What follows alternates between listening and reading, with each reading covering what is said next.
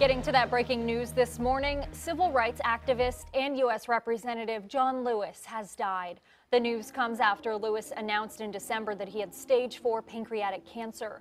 Lewis, often called the conscience of Congress, represented Georgia's 5th District since 1987.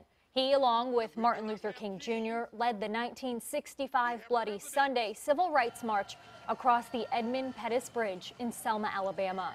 Lewis was the last survivor of the Big Six civil rights activists led by King. President Barack Obama awarded Lewis with the Presidential Medal of Freedom in 2011. We'll have much more on John Lewis's remarkable life coming up in about 15 minutes.